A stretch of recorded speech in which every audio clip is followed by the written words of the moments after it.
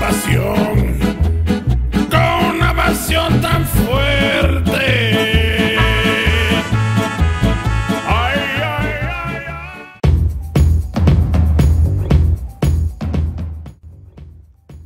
What's going on, people? It's John Dillard again, bringing you another speed draw. This is a little bit different.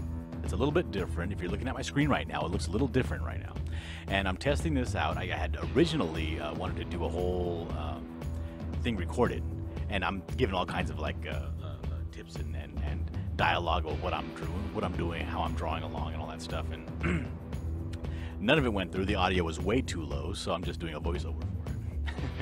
But I'm drawing Blue Beetle.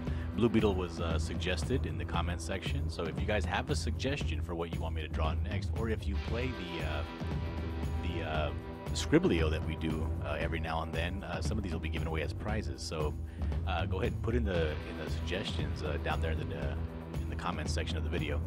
But yeah, I wanted to draw Blue Beetle. I'm not a big fan of the old Blue Beetle.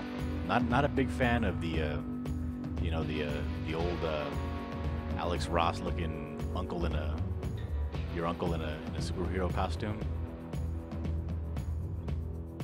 at a birthday party look. So I did go with the more modern take, and doing this, it does feel a little bit like cheating. I think this character was designed this way for animation, so it was meant to be drawn simply and quickly. But nonetheless, it's a pretty cool looking character. I like it. He has a whole bevy of powers that his suit can do.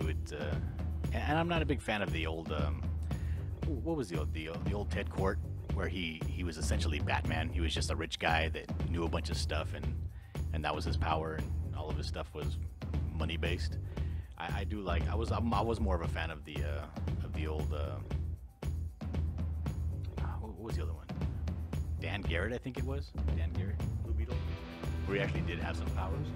But this one I think is much more interesting, having it this way, because there's a bunch of people that look that old school way, looking like the Phantom or whatever.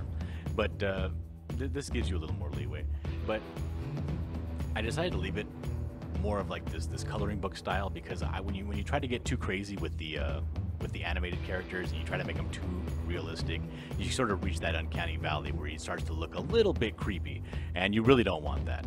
I did that one time when I was drawing, I think, Beast Boy from Teen Titans, and I started making him more dynamic and more realistic, and it just came out looking super creepy. The hair that I did fur on him, and he was really creepy looking because he looked like a real animal, especially when you start doing the eyes. But yeah, let me know what you think of this new format, and if I can get this working and actually doing the commentary, slowing it down and doing some commentary on the side when the opportunity arises, let me know. I'd appreciate it. And don't forget to share this video out, subscribe, and like it. I appreciate all of you. Love you. Peace.